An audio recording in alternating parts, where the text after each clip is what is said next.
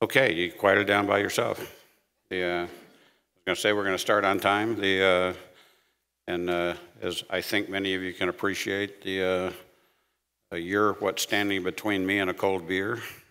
So we're going to get this done and get it done on time. Okay. I've had a good 2 days here, but I'm looking forward to some relaxation. But this is a fun panel that discussion that we're going to have here. We're going to talk about some good things.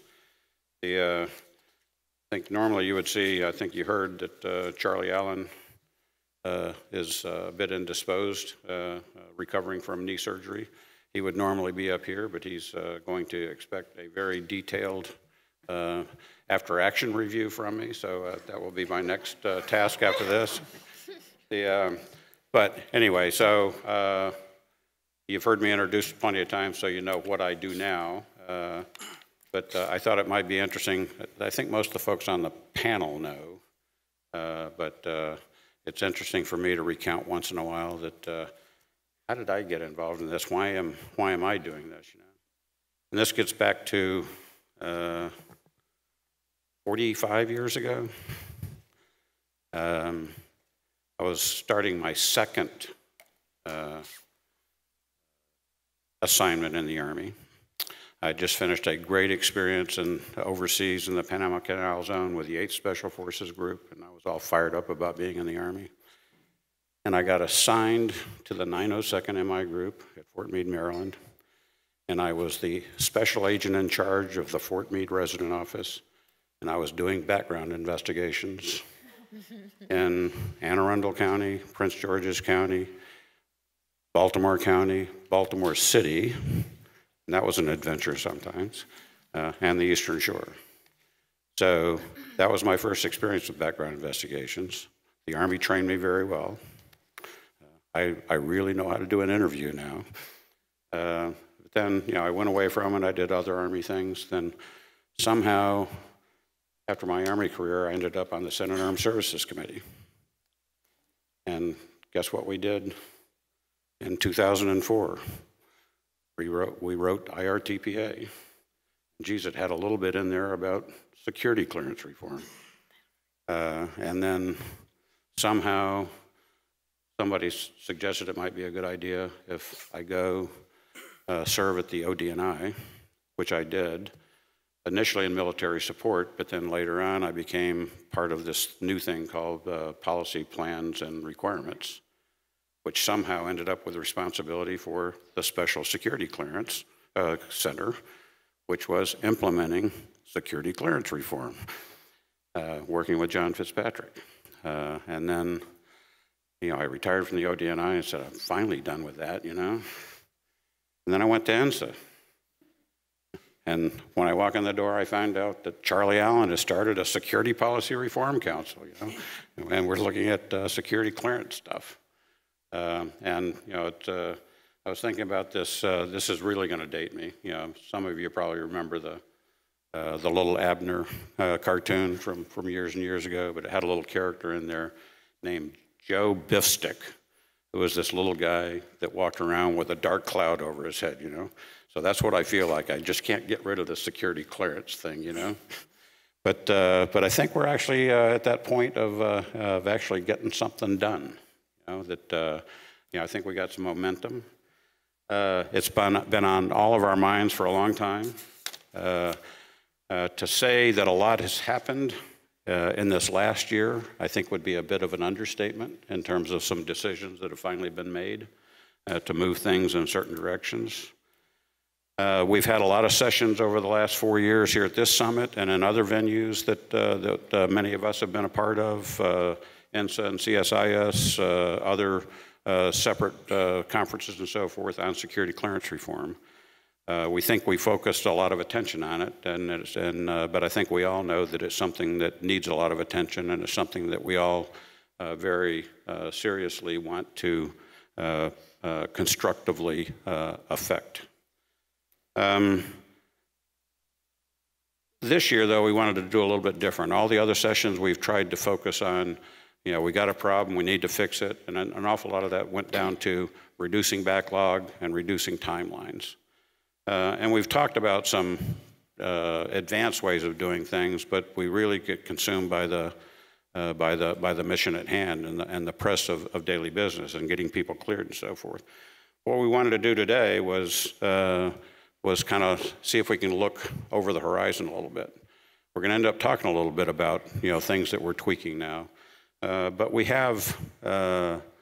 I think you'll hear from some of the folks here that some good progress is being made now in terms of reducing the backlog and bringing the timelines back down and so forth. But I guess the question I would ask all of you to think about and the panelists to try and address is that good enough? And what more do we need to do to be pushing this to another level? What does the end state ideally look like here? What is the art of the possible?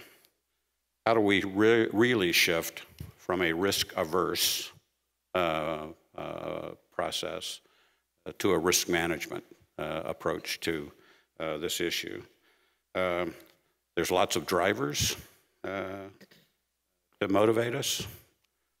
The old system, I guess we could say it served us well for 50 years, but some of the recent things that we're all aware of, the Snowdens, the Martins, the Alexis, the reality winners, all those sorts of things, were those things that we could have done better on? Or is the system working the way in this day and age, in this information age, the way we want it to? Can we do this better?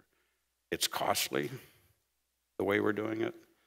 The loss of productivity associated with it, especially with lag times, reciprocity issues, those sorts of things.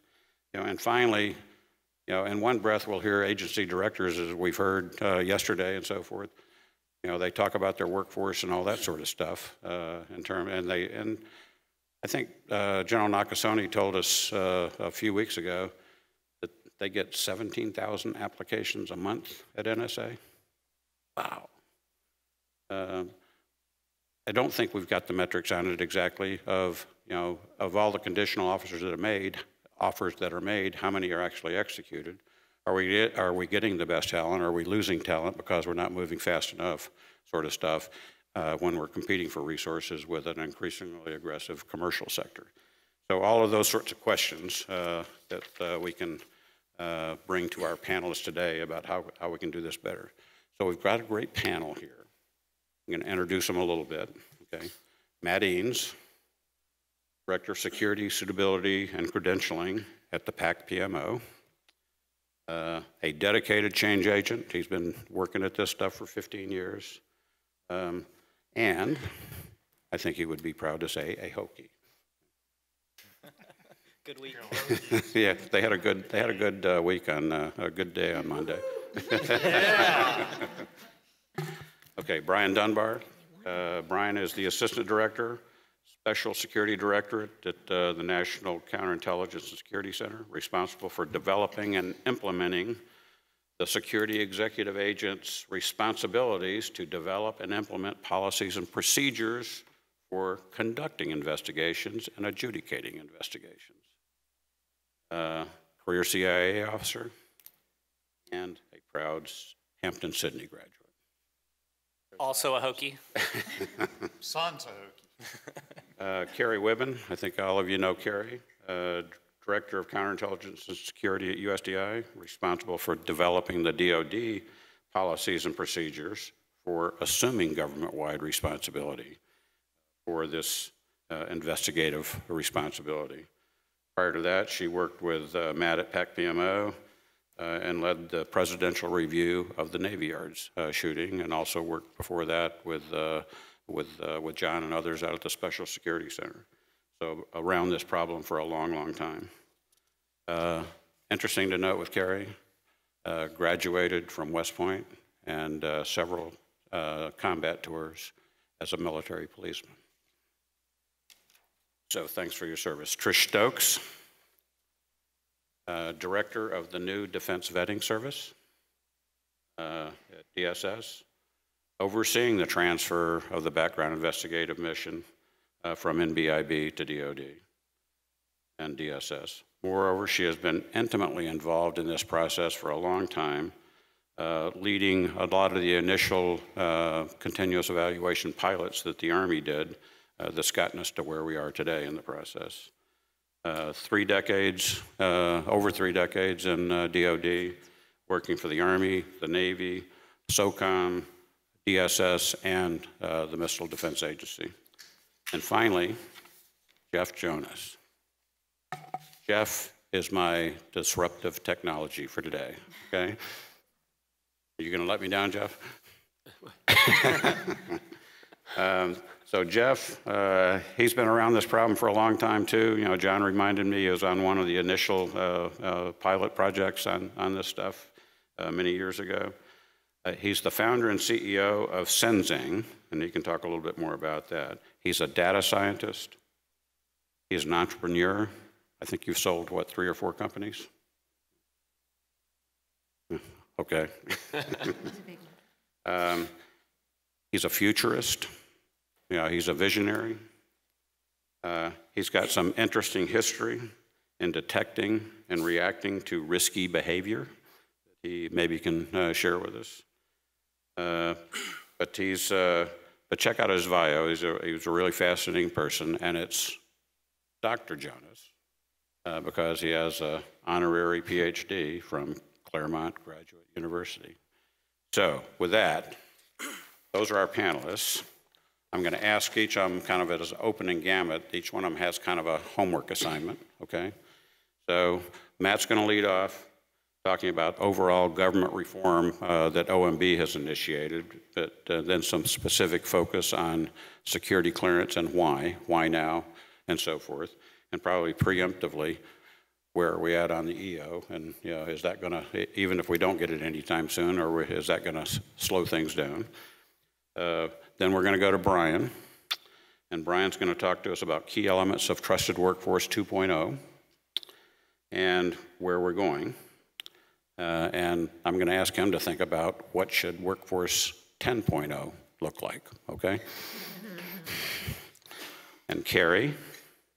Carrie's going to tell us about the challenges and opportunities of taking on this mission at the DoD level, all of the policy-related stuff that they're going to have to put in place to make this work, not just for DoD, but for the entire government. As I mentioned, Trish has got an awful lot of experience in this CE stuff, but she's going to talk to us about the progress and the challenges of actual implementation from a DSS standpoint. And then finally, Jeff, tell us what we're missing. Okay? So Matt, over to you. Doing my homework real quick. All right, thank you. I'm really happy to be here today with an opportunity to speak with you on personnel vetting reform. The Performance Accountability Council, for those of you who might not know, was stood up by executive order and is accountable to the president for reform in this space. It's made up of 13 member agencies, and it's chaired by the OMB Deputy Director for Management. And aside from the DDM, its leadership consists of the ODNI as the security executive agent, setting policy for security clearances, OPM director as the suitability and credentialing executive agent, setting policy for employment and receiving government-issued credentials or badges, and the USDI for DoD as the largest consumer of background investigations, and as you just heard, the soon to be the largest provider of background investigations. As the director of the PAC PMO, my organization's responsible for assisting agencies with planning and execution of reform efforts. But more simply, we wake up every day focused 100% of our time on reforming this space. A space that we feel is incredibly critical. We've heard very loud and clear from agencies and industry, the Hill. Everyone's been very vocal about the mission impacts that the BI process has had recently, but also over the last couple of decades. The PAC couldn't, and the PAC leadership couldn't agree more that the time is ripe for reforming this space.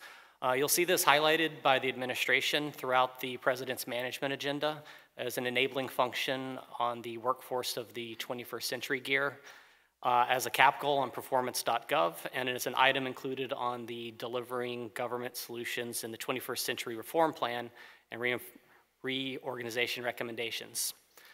PAC leadership has made it clear to us and at our level and across the government that now is the time for reform and now is the time for bold reform. We've set forth a series of reform efforts that are well underway, which you're going to hear about some of them today. You can also check out performance.gov for updates as we make progress. Just a couple big things to note. The first one is Trusted Workforce 2.0 that Brian's going to tell you a little bit more about. This is an effort led by the executive agents that was recently kicked off in April. And it's taking a focus on, first of all, reducing the background investigation inventory, and we've got some good gains there, and looking at redefining a bold new approach for the vetting process. Second, the NBIB to DoD transfer. Tricia and Carrie will talk to you about this a bit more, but this is well underway. Question on the executive order, it's still working itself through the process. But it hasn't slowed down all the good and great work that the teams are doing between NBIB and DoD. We've been given, my perspective, a unique opportunity at this, as Jeff would say, time-space window. We've got everything lined up from the policy, the process, the technology, the political importance, the external drivers. All of these things are aligning in this unique small space-time continuum for us to finally fix this problem. In concert with our interagency teams, with input from the Hill, from industry, we're really excited to put in place a long-term solution that will hopefully hold for another 50 years, but ideally be a bit more malleable so that it can adapt to threats in the changing environment. I think over the next year, when we come back next year, hopefully we'll be invited back for another panel. We'll be able to talk about some real and meaningful progress that we've made along the way toward a capability that's more intuitive, more effective, more efficient, and more responsive to your needs. Okay, Brian? Thank you, Chuck. Brian Dunbar. As Chuck mentioned, I'm at OD&I, now in the Special Security Directorate there. And we are charged with implementation of the D&I's responsibilities as the security executive agent. As Chuck and Matt both mentioned, the D&I has responsibilities for policy and oversight regarding things such as investigations, adjudications, if applicable, polygraph. And the director where I am is the main staff arm, again, for the implementation of those responsibilities. So Chuck told us earlier that we were going to have 3 minutes for opening remarks. That may have morphed into 5 minutes, I understand. 3 to 5, yeah. Okay. But I'm going to try to get it in 3 minutes. I want to tell you very quickly about something Matt mentioned called Trusted Workforce 2.0. We're really excited about this initiative. It's something that kicked off back in April amongst the interagency. All of the organizations at this table from the government are represented in that across the interagency. It's being led by D&I as the SEC-EA and OPM as the suitability and credentialing executive agent for the government, with full partnership again with the organizations you see represented here, as well as industry and many other organizations, frankly, that aren't sitting here today. It was set up to be, I'll use the word, blue sky, clean slate look at how we do vetting across the government enterprise. And it touches on a number of different things, but frankly, we're looking to do things better, more efficiently, faster, use of automation. There are any number of good initiatives going on under the rubric of Trusted Workforce 2.0. So we started, as I mentioned, in April, had a large group come together up at the D&I campus in Bethesda, talked about a number of things, had very rich discussion. There was a consensus around the room during those discussions that the first thing that the 2.0 needed to tackle was the background investigation inventory, AKA the backlog, which exists in the government. So we took that on as the first thing, and again, with with the interagency construct involving the PAC principal organizations. We sat down together on a tiger team, if you will. We ended up coming up with approximately 16 mitigation measures that we believed were appropriate to apply to, again, reduce this inventory of background investigations, particularly at the National Background Investigations Bureau. And in June, there was a joint issuance and executive correspondence that came out from the DNI and Director OPM, which contained these mitigation measures. They've been put into place, and I'm happy to report that thus far we're seeing some really great progress along those lines, somewhere around 70 to 80,000, and it varies from day to day, continues to decrease from day to day, but reduction in the background investigation inventory since June when we put that into place. So having put that phase one effort of Trusted Workforce 2.0 into place, we've pivoted now on to phase two. Phase two is, if you will, the modernization of the system. Okay? That's looking across the board at the way the government does vetting, you know, the things that you might expect like guidelines, standards, but also looking into the future about how we want to utilize automation. You'll hear a lot about continuous evaluation, I think, today as the panel goes on, but there are any number of fruitful ideas and concepts across that workspace that we believe we can put into place. We're under an aggressive time frame to have a lot of the framework for this in place by the end of this calendar year. That's the promise that we made, and we're sticking to that. And we're having a lot of great partnership on all of these things. And Matt, in his typically humble way, didn't mention, but the PAC PMO is acting, if you will, as executive secretariat for this effort. So there's tons of great work going on amongst Matt and his team, augmented by folks from different departments and agencies who are helping on the effort there.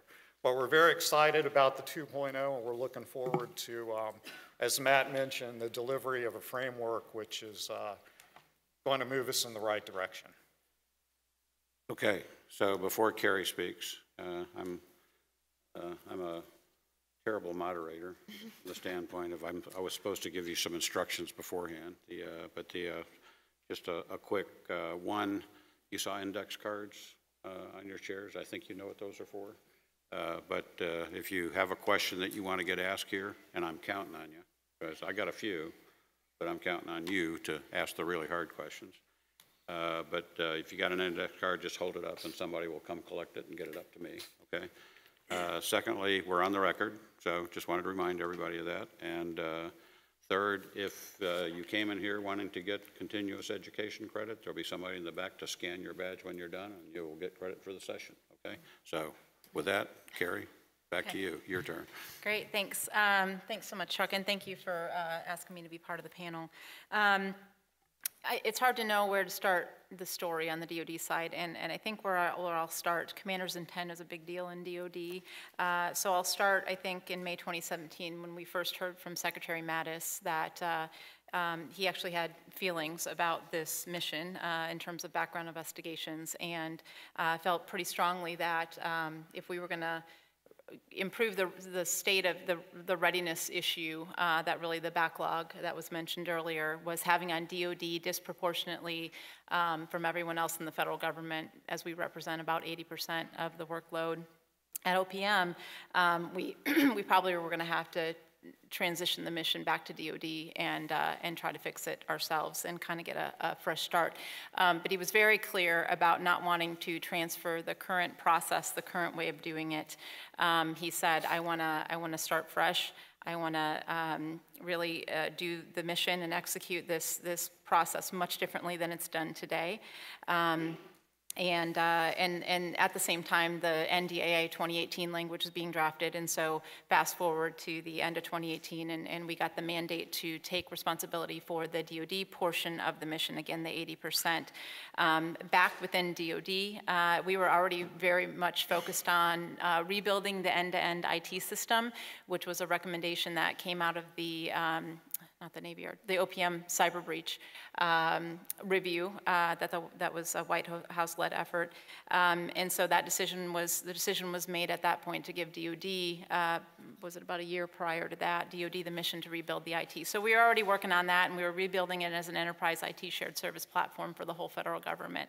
So we were really kind of already leaning in pretty heavily to, frankly, leverage a lot of the capital investment DOD had made in terms of various IT solutions for the adjudications, for the repository, and for something we call continuous evaluation in the middle. So, so we really were moving out, developing a three-phase plan to do that. At the same time, the White House had continued the decision-making process, and Matt can speak to this better than I can, to consider, you know, if we're moving 80% of it, you know, do we want to just keep it all together and move it all to DOD.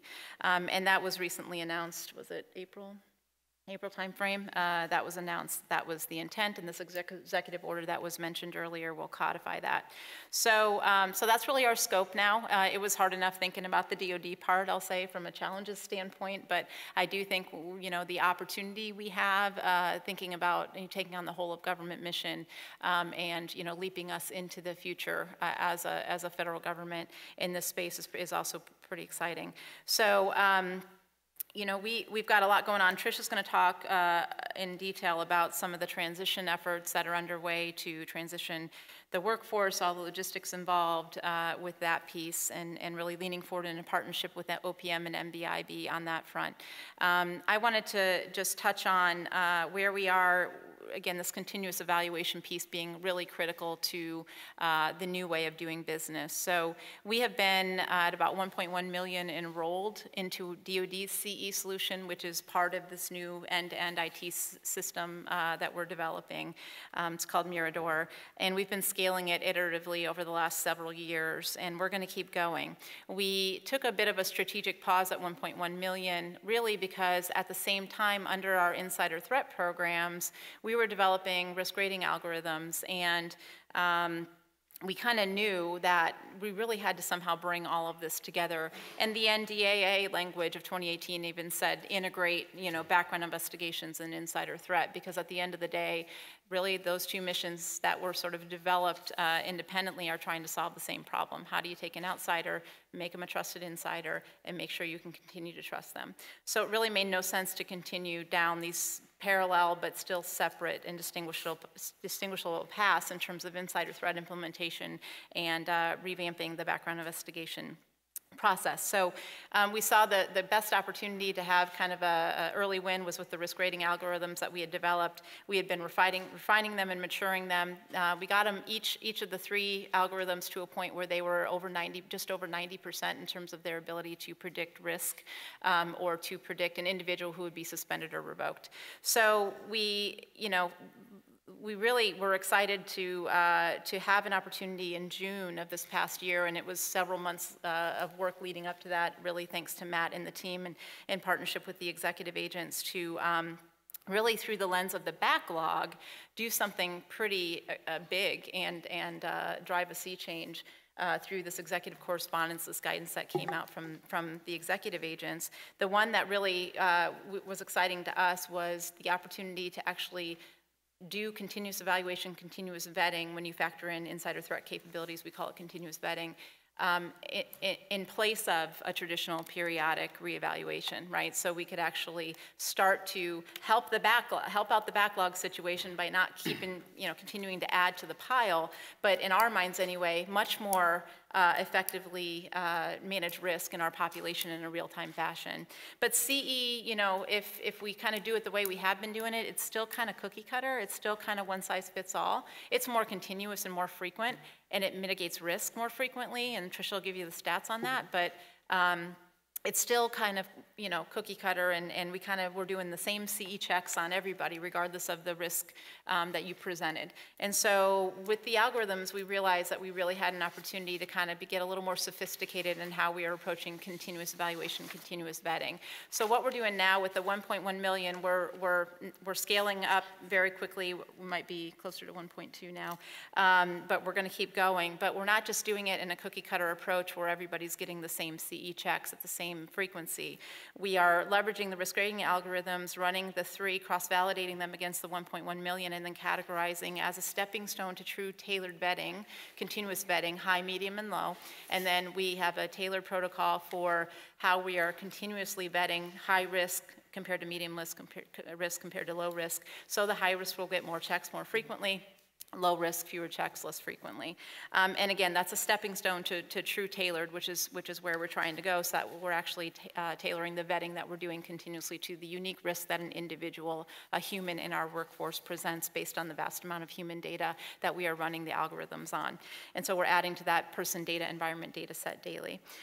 So it's exciting just because, you know, really what the executive agents put out to really help with the backlog situation leapt us ahead in our innovation agenda, right, and our ability to actually really move out quickly with continuous evaluation, but getting to a more tailorable approach and solution to that. So I've hit on a number of the things. I'm probably, what am I at, Chuck? Am I at 5 minutes? Way over. I'm way over. Am I really? I thought I'd be like 1 minute. 18 and a half. Okay, and then, so let me just mention like 2 more things. Sorry, I've talked about all that. So everything we do up front in the process, right, affects the decision makers at the back end. So we always are thinking about, well, anything we tweak in the process up front, right, it's a system. So you got the humans at the back end trying to make decisions, and we monkey things up too much here, and it really makes their jobs impossible. So we're focused on there as well from an AI machine learning standpoint, really developing a virtual adjudicator assistant, first phase, introducing natural language processing, sniffing out bias in our algorithms, and then helping computers help our adjudicators, the human decision makers at the end of the process, really do their jobs much better in this really rich, data intense, continuous environment that we are pursuing. I'll talk more about all that. I guess I can't go into that. The last thing I'll say is wearing my counterintelligence hat, which has been a bit of a new world for me in this job, but 3 years in, you know, I'm a big believer in the integration of counterintelligence and security from my days at NCIX / now NCSC, National Counterintelligence Security Center, to my job now. As it relates to the human risk problem we're trying to solve, there is a lot that, from a counterintelligence standpoint, a lot of improvement opportunity, I guess would be the positive way to talk about it, that we can make in terms of incorporating vetting that we're doing that really much more appropriately mitigates against a foreign intelligence or terrorism type threat. And we have a solution really as a result of some of our MAVNI challenges. If you're familiar with MAVNI, I won't go into that. But it really has forced us to come up with what we feel is a pretty exciting solution and a standardized methodology to screen and vet all foreigners. DoD has 24 populations of foreigners that we screen and vet for some level of access, and we realize that as we're kind of consolidating that, streamlining that, and centralizing that, it really makes sense to put that capability for foreign screening and vetting that will be centralized under the same people doing the U.S. person screening and vetting. And then whenever an individual U.S. person or foreigner comes through our process and presents a foreign intelligence risk, foreign preference, foreign influence, they will automatically get that same vetting that we do for the foreigners. So it really gives us an opportunity to appropriately mitigate on, and cover down on that type of threat in a way that we historically just have not done a very good job of that. So I'll stop. Okay, thanks. Okay, Trish, how are we doing on implementing? I'm sorry. Oh, okay. Yeah, it's my turn. So thank you, Chuck, for asking me to be here. So we're very excited about 2.0, Trusted Workforce 2.0 as well, because you know, we appreciate all the help. This is a big lift. We know that in taking this mission over from NBIB, but I think DoD, of all places, is up for the challenge just because of all the great work that has been going on in this community, a lot because of some of the people at this table over the past 10 years. And so we're capitalizing on all that work and building upon it and building that into the transformation model that Trust Workforce 2.0 is giving us. The executive agents, the SUDA and the SECIA are giving us the authorities now that we've really needed for a long time to move some of this forward. As Carrie mentioned, the executive correspondence, and Brian mentioned, it's really given us an opportunity to jumpstart what we're calling our transformation initiatives. We actually started really implementing that and seeing a big difference and deferring and moving clean cases directly out, not into legacy, but into our new continuous evaluation capability directly, which absolutely helps alleviate, or at least doesn't add to the inventory that we're trying to work down. So so a lot of good coming out of those authorities, and we look forward to more. Brian, no pressure. But what we're doing in the department now is we are working with MBIB, our partners, on a joint transformation and transfer and transformation plan. The SecDef has made it clear this is not just a transfer, this is transformation. Do not forget that, so we will not. That is clearly our focus. And the transition plan that we have built together with MBIB really addresses the logical things that you would think in a merger and acquisition, and industry knows this probably better than others and probably do it a lot better than the government does. You know, we've got HR issues, we've got facility issues that we have to merge, we have financial management systems, we have our acquisitions that have to come together. So that is a very big lift, and we have to do all of that while we are actually transforming the process. So we are very much looking forward to the executive order that will be out shortly and transferring the mission to us. But we're not standing by idly. We're leading forward in all those areas that I just mentioned. I just left a meeting before I came here with our two operational teams, our front-end submissions and our CE program in DoD, that there was a room full of people, not quite as big as this one, but there was a lot of people in there working together to figure out what we can do right now to integrate our efforts moving towards transformation, decommissioning older processes, manual processes, and moving towards a more transformed future.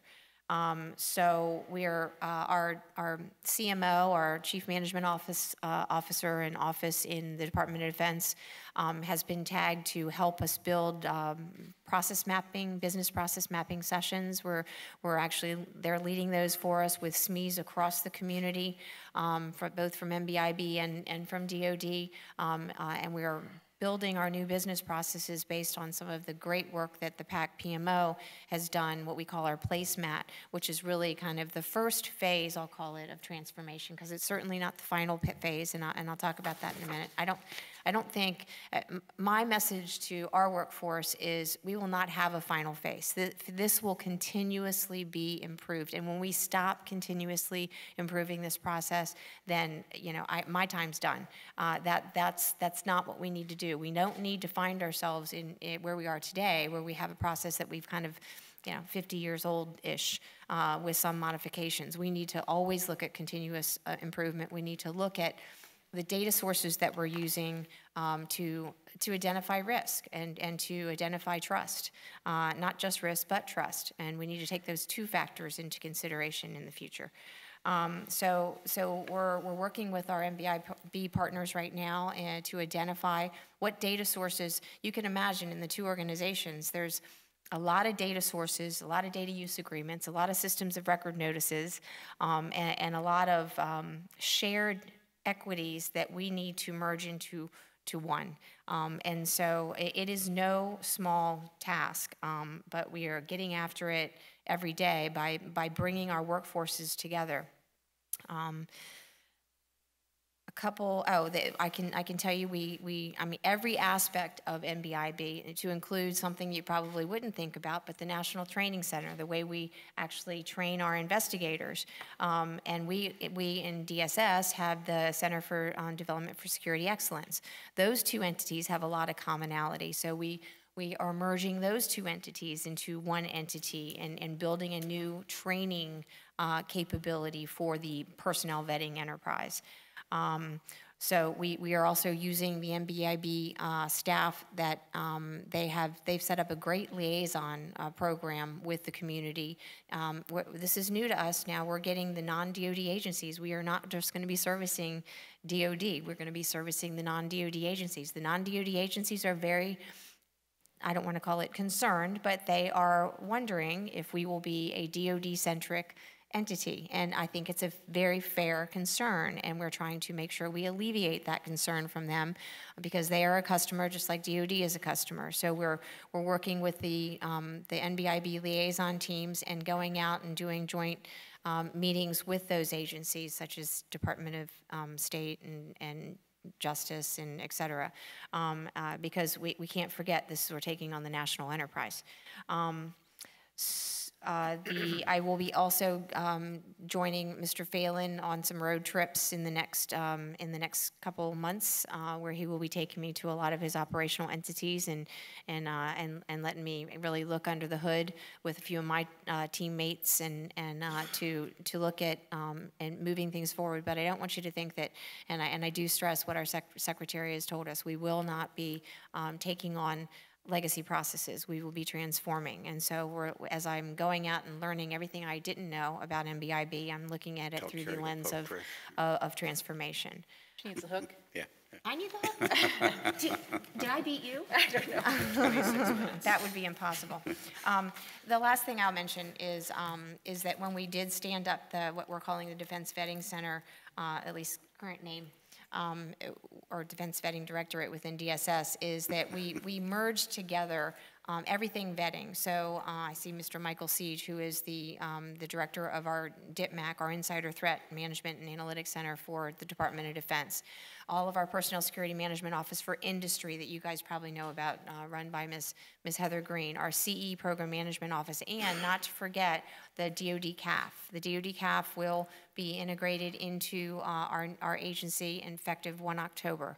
And so all those things nested together are the start of our personnel vetting enterprise, and having them together will hopefully breed efficiencies and effectiveness.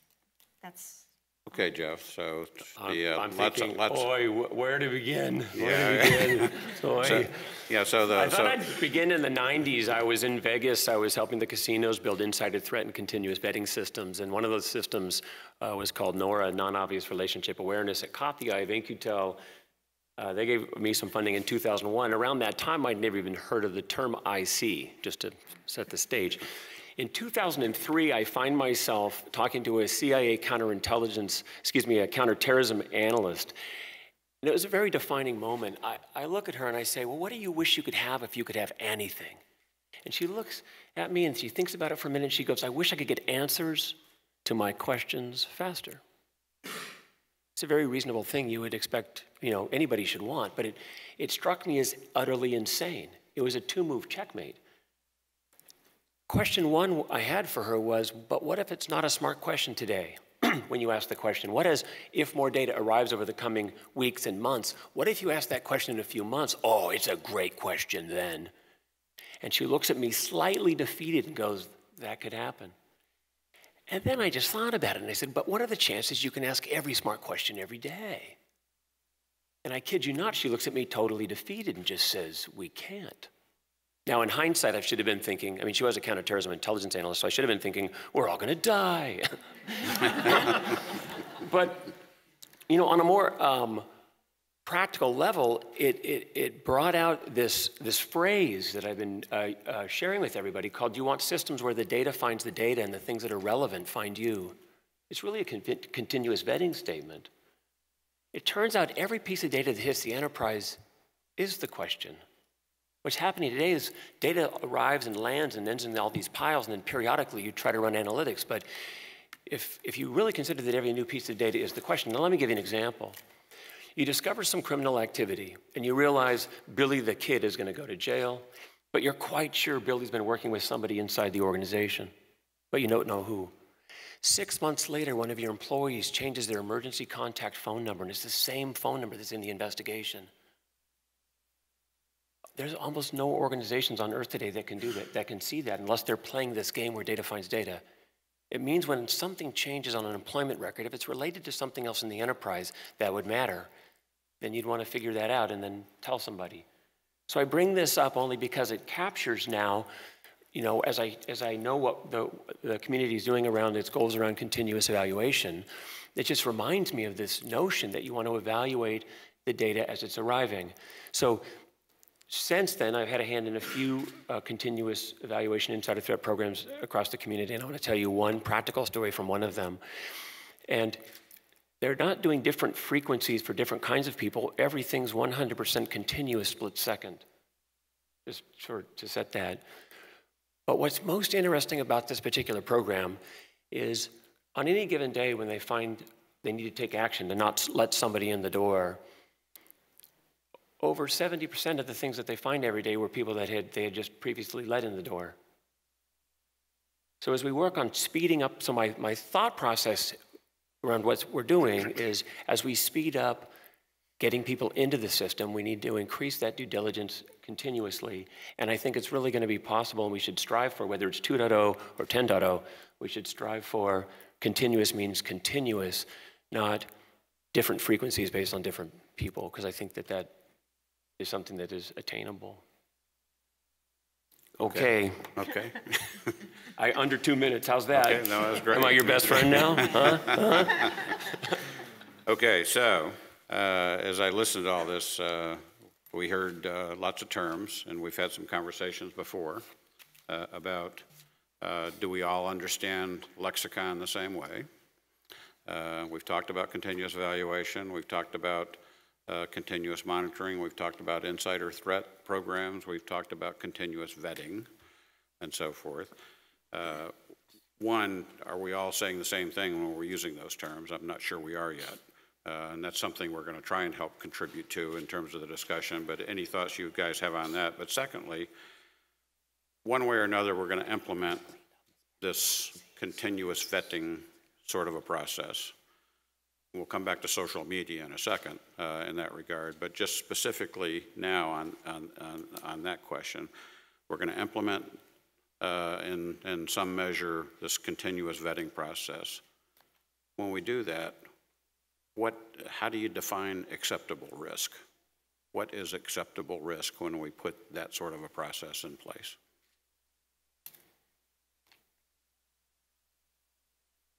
Well, from my standpoint, Chuck, risk takes on, and Carrie referenced earlier, you heard about the low, the medium, and the high risk. Of course, in the intelligence world particularly, we are looking at, the reason we're doing security clearances at all is because we're vetting our opinion, at least based on data, that the individual will adequately and properly protect classified information. So acceptable risk, and here I'd mention the fact that every day risk determinations are going on in terms of adjudications across the government. I mean, we have very few perfect people, frankly, out there. So, we're looking at individuals' behavior, and then we're weighing again against an assessment of whether they can properly protect classified information.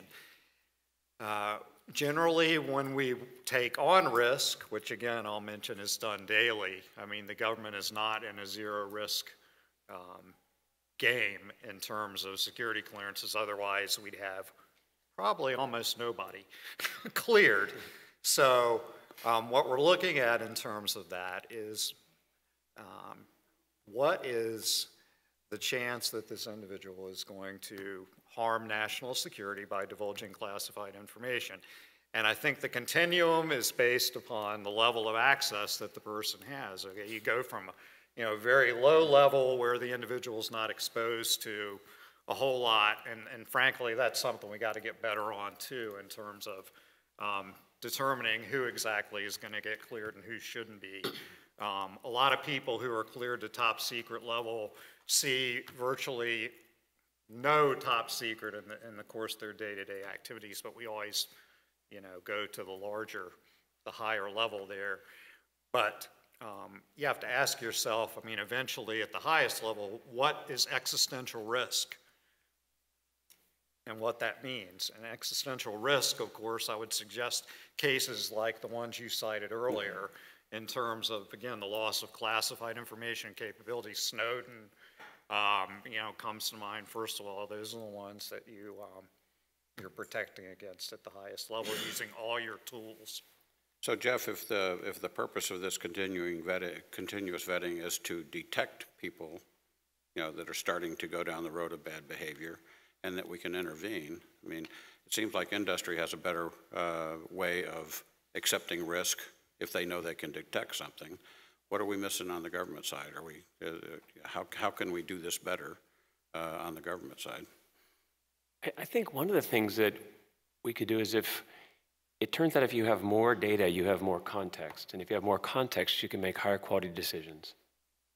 And so I like what I've been hearing about maybe combining certain kinds of programs, like a vetting program with an insider threat program with foreign intel. When you combine stuff like that, it just gives you more visibility and it's easier to find risk. Okay.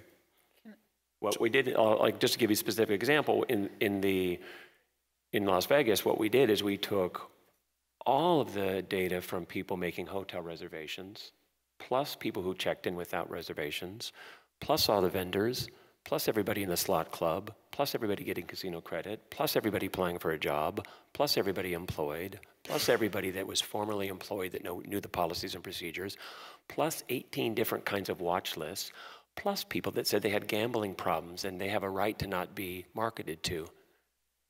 And we put all that data, we commingled it into one index.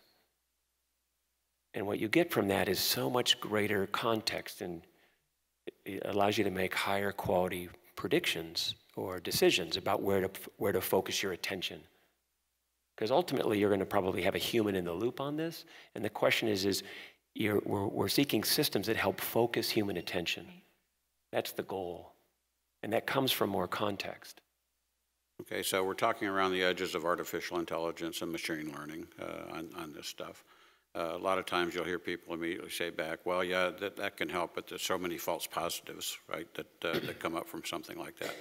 How do we constructively apply this so that we can deal with all of that data?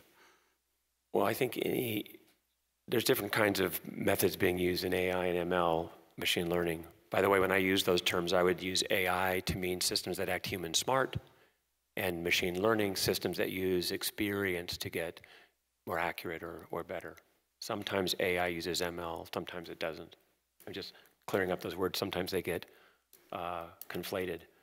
But one of the challenges is if you have algorithms that are unexplainable, like why does it think that looks like a kitty cat? That's not a great thing to put into a human resources process. In fact, you could say it violates the Fair Credit Reporting Act, where you could put something derogatory on somebody that denies them employment, but not be able to tell them why, because you can't explain it. So I wouldn't be using processes that are unexplainable. Okay, Carrie? Yeah, so going back to your, CE versus CB, continuous vetting, there's a definition in EO 13764. That defines continuous vetting.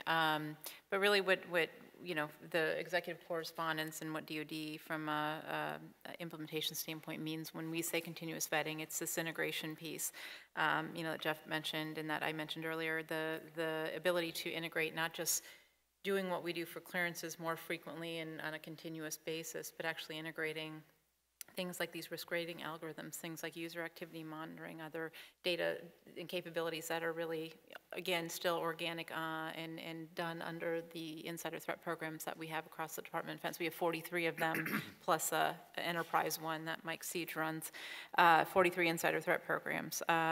And so we have something called IMESA, which is basically at the point of entry for all DoD facilities and installations. We're doing continuous vetting, running a TSDB and NCIC check, and we have a sex offender, and making sure that people coming on our bases are not really bad people. But that's what we mean when we integrate all of those data sets. Again, all the human data we're collecting on our workforce or on people who go from outsiders to becoming insiders, even if it's just a day visitor on Fort Myers. That's what we mean by continuous vetting. It's expanding the aperture from CE pure, kind of what we do in a background investigation today, what data sources we look at, to really expanding and incorporating and integrating the other data sets, that the human data that we collect to inform risk in our population. And the other thing I wanted to mention is you know, maybe perfect world, I'd collect all the human data that I have available and run analytics and algorithms on it all day to inform, you know, the more data, the better. When you're trying to make a risk determination, I completely agree with that. But at the same time, we are, you know, we're not in a, we are, believe it or not, DoD has deep pockets, but we don't have unlimited resources. So it's a resource-constrained environment. A lot of this data is still expensive. We're still paying for it. We'll talk about social media here, I'm sure, at some point. There is still a human involved who has to make sense of all that data. You know, when you're talking about FICA compliance, Privacy Act, you know, minimizing protected data, you know, those are all things the government has to worry about, and it sometimes limits our options from an efficiency and a cost standpoint. But really, when I say we want to tailor our vetting, it's tailoring the vetting that we're doing continuously, really to the risk that the person presents. You know, risk in person, risk in position, risk in access. If they're just coming on the base for a day and going to the PX, you know, with their cousin, and they're leaving, I don't need to probably be doing the level of vetting continuously that I would want to do on a TSSCI clearance holder, right? But I want to be doing something, right? So it's really setting those thresholds based on the risk and the level of access is really what, and that continuous nature and piece of it is really critical. We need to have that, and we need to have the data all coming, you know, to a single integrated data environment so we can, to Jeff's point, kind of leverage it and make sense of it, and run the algorithms and analytics on top of it. But, you know, there's this premise, just because you can doesn't mean you should, right? And so that's something that we could, you know, technically our insider threat authorities in DoD are very broad. I mean, very broad. If you look at the 2017 NDAA and the definition, we had expanded from just classified systems and access to truly anybody who, even former affiliated, right? We have really broad authorities. We could be doing a hell of a lot more under insider threat than we are right now. But, you know, I don't know that it's appropriate. We really, from a privacy standpoint, have a lot to think about in terms of how we expand to those physical access only type populations. Okay, and then things like user activity monitoring, one more point, very expensive, okay? So DoD, if I were to cover down on user activity monitoring for all of my NIPR endpoints, we'd be in the billions of dollars very quickly. I can't afford to do that. But my IC insider threat programs would tell me that that is the most important endpoint to cover down on, the NIPR net. That's where the temptation is, it's where the DROG is. So what do you do about that? We have, I won't talk about our solution, but what we're doing, but that's another reason why I can't cover down on everything the same. Okay, so we got 10 minutes left, okay? And we got a lot of things. We got a lot of things to talk about, okay? And we're going to come back and talk about funding in a minute, okay? And we're going to talk about NBIS in a minute, okay? Long pole in the tent. But right now, I just want to ask a question about social media. Every time we have a one of these incidents, a Snowden or whatever, we'll go back and say, oh my God, look at all this stuff that was on social media and so forth. Here we are with a CE program that doesn't have a social media component to it. I know you say you want to include one eventually, but what is it going to take to get a social media component as part of this continuous evaluation process? I don't think I'm allowed to answer any more questions. Well, social media on the surface seems like it's a very logical tool that should be a part of this. The guidance out there now that was promulgated out of DNI is social media. Any department and agency can utilize social media checks if they choose to. Okay, now there's differing research out there actually on the efficacy of social media checks. While it seems notional, I totally agree, Chuck, that you see these high-profile cases, particularly when you have violence, and you go onto their Facebook account, you see all these indicators and everything. But the research that's been done in the national security arena, at least, is some of it says, yeah, social media will get you a lot of good stuff, and I think DoD gets a lot of good things from social media. I think it has a lot to do with the I'll just use the term, how well seasoned the population is. In other words, the age of the population.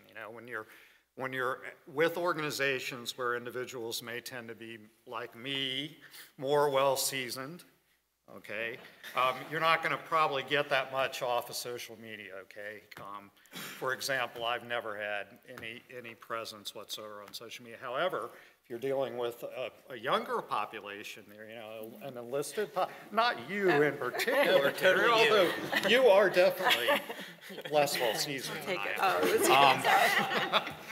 But, you know, say enlisted folks in the military they're huge users of social media, you're probably going to get some very useful take off of that. But to your point, it's available out there if departments and agencies choose to use it. Can I talk? So we're using it. It really gets to that point I made earlier. It's expensive because you do need that human in the process to minimize that third-party data, protected class data.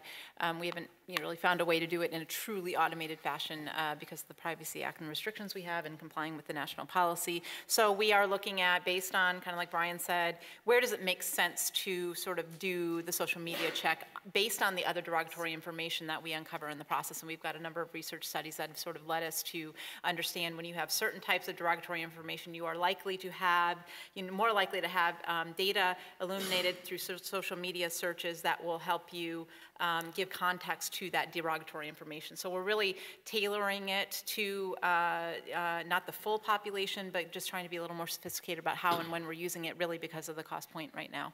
So that's where we are. Okay, so the one offer I would make that on behalf of Carrie and Gary, when I talked to them before about this, they said, hey, if you know companies that have successfully implemented a continuous evaluation program that includes a social media component, they would like to talk to you, okay?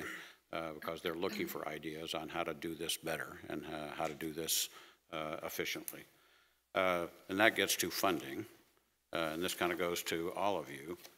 How do you do all these things that you talked about without a dedicated funding line?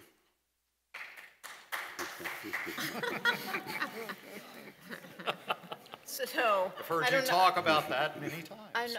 Do you mean what do you mean? Well, just A dedicated funding line. So, I mean, DoD spends like $1.3 billion a year on this mission right now. So we've got, I mean, essentially, I guess we are using that resource pot that we spend, annually. Are you talking about the IT? So we have appropriations for the IT? Talking about the whole thing, in terms of, okay. And the responsibility to the rest of government to do this, okay? How do we do this? How do we do this, OMB? Okay, I'll let Matt answer that. Yeah. I think it's a good question. From our perspective, it's probably best to divide it into a couple of areas. First is for the IT.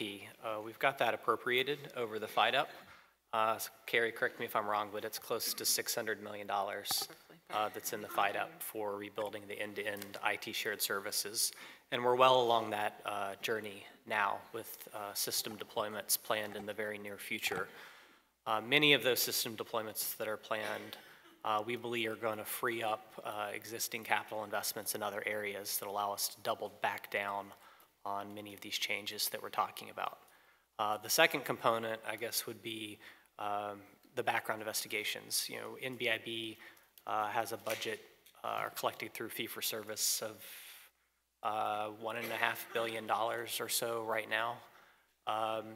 So we're spending a lot of money on background investigations. So the challenge is spending it the right way and improving the effectiveness and efficiency of the process. Tricia mentioned the study or the work that they're doing with the CMO and NBIB right now on this business process reengineering study. We've got high hopes for that to really lean out the process. There's a lot of places where we can do things differently that'll improve our effectiveness and our efficiency. And then the third kind of spoke of the wheel here is the policy work that we're working with the executive agents for the Trusted Workforce 2.0. Because we need to make sure that whatever policy framework we put in place is actually operationalizable and affordable. So we can't put something out there that's going to cost $10 billion. It's not going to work. So we're doing the math, and we're really doing a bottoms-up and a top-down review as part of all of this work to make sure that everything at each one of the levels hooks together And Tricia might be able to speak to how some of the transfer work's going, but we found ways to fund everything and get everything started and rolling. So we're just about out of time. We're not going to get to several topics. You know, there's questions in here about independent investigative authority. You know, the number of agencies that have that, the number that would probably like to have it now. Do we roll that back? Do we leave it the same? The reciprocity issues, we're not going to get to that question. But there's, I guess, a question that would apply to the audience here in large measure is, you've laid out some plans. We've talked about NBIS and some related things associated with it and so forth.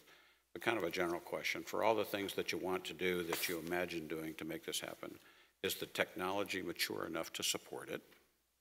Okay. And if the answer is yes, I guess we can all clap. If the answer is we're still thinking about things, what can industry do to support this for you? Okay. So, Carrie, Trish, you want to start on that? I'll start, and I'm sure Carrie will finish. I'm told by our PEO, who is building NBIS, DISA, who we are bringing into the agency so that we own the whole IT platform as we own the national mission, so that's forthcoming. Technology is never the problem. It's the way we apply it, it's the way we implement it, it's the privacy rules, it's all of the other things that are the harder lift to get over. I can tell you that my confidence in this arena right now is higher than it's ever been, because we are working hand in glove with our system developers. So the DSS team that I'm standing up in concert with, grabbing the smart SMEs in the NBIB workforce, are coming together with the system developers, defining the requirements. The system development is a safe, agile acquisition, one that DoD, I'm told, has had in its arsenal for a while but hasn't implemented it often. And so it's been a very big learning curve for me, where system developers are sitting next to functional requirements owners, doing small sprints of capability development, testing it, kicking the tires, making sure we have the strategic communication plan, the training, everything that goes with it to be able to roll it out the door in incremental steps in a more agile fashion. That's the team that Mr. Terry Carpenter, our PEO, for NBIS, and me as the business owner are building together, and we're looking to actually, it's just standing up, but we want to stand it up in an environment that is more, I'll call it Silicon Valley-ish, something that we can attract the young talent to want to work, not in your standard government cubicle, but actually in an environment where they can bring in their wireless toys and all the things that you know, that motivates them to really do good system development work. So that's the kind of environment that I can tell you Mr. Carpenter and I are trying to create, in concert with the construct that we're given by the policy owners to give us as much flexibility as possible. You want to add to that? I think that my short answer would be to, you know, putting new IT on top of what still looks and feels a lot like kind of current process, but has a CE flair to it. That's kind of where we are. You know, I think we're at a point where we'll be rolling out on the timeline that we've established really for the fall to really start having that new end-to-end IT capability, but still aligned to process that kind of looks and feels a lot like it does today. For this future state, you know, true integrated aspirational architecture world where we've got everything from the tactical edge, foreign screening and vetting we're doing downrange, filtering into a single data environment, and all the other insider threat related human data coming together and running algorithms and analytics on that. We've got a ways to go. So right now, we've got pieces of that capability, you know, working well, but SOCOM, CENTCOM, some of it closer to home in DC, but we've got a lot of work to do yet to kind of bring this much more holistic approach together from an IT standpoint. And I'll end with, we also are establishing a research and innovation arm that will be just a standard operating procedure and an element of our future, so that we continue the development and research and continuously improve, as I mentioned before. So I'll end with, there's lots of questions here on things like when do we eliminate PRs? When do we move the CE to the top secret population? When do we do all those sorts of things? We're not going to get that today. So we are doing it for top secret. They Okay. gave us the authority to do that, TS and secret. Okay. Sorry, quick answer. Okay. But I'm going to come back and revisit some of these questions with you guys, and we'll find a way to get some of these questions that didn't get asked back to you. Okay. Final thoughts, Jeff? I do a lot of work also with the privacy community, and I've summarized everything I've learned from that universe, and that is avoid consumer surprise. If you kind of just think of that as highest order principle, it covers you on most everything that you could get sideswiped on, you're surprised about. Trish, final thoughts? No, I look forward to working with industry in the future too. There's programs ongoing, TIP, getting industry input up front. We need to be looking at all those opportunities. So thank you for the opportunity today, Chuck. Okay, Carrie? I would say if anything you've heard today, if you really feel like you have something that can help us get to this future state, please come. I mean, what I don't have time for, what Tricia doesn't have time for, we're going 100 miles an hour every day. I don't have time to go out and get, this vendor briefing, that vendor briefing. But if you really feel like, I just sat and did a Raytheon virtual reality thing. I was like, oh, there's actually something in there for my foreign screening and vetting mission I'm interested in, right? So that's the challenge. We know there's good stuff out there. You guys know your capabilities certainly better than we do. We spent an hour plus talking about our problem set and what we're trying to do. So if you feel like you can help us, we're very open to that. I just would love to hear from you if you feel like you have something that really could kind of help us get from where we are to where we're trying to go. Thanks, Brian. Earlier, Carrie did a very nice job of explaining what continuous vetting means versus continuous evaluation, and I would just close by mentioning that at OD&I, we are developing the continuous evaluation system, FIS compliance, fulsome data protections, utilizing cross-domain capabilities, high to low, low to high, for the use of all departments and agencies in the federal government that want to use it. We're well on our way. We're up and operational across a number of required data sets under the FIS. And I think, DOD's done some great things in terms of continuous vetting, continuous evaluation, and I think this is truly revolutionary. Yeah. And we're using D&I's CE solution for a number of the data sets that, frankly, they're just ahead of us in getting on the high side. So it's not competitive. I don't want anyone to have that impression. Okay, Matt, final word. All right, if anyone feels like they've got a burning question or just wants to geek out, I'm going to hang out here after the meeting. I really like geeking out, so feel free. Okay, so first and foremost, thanks to you guys for what you're doing, and thanks for you guys for your interest, and thank our panelists.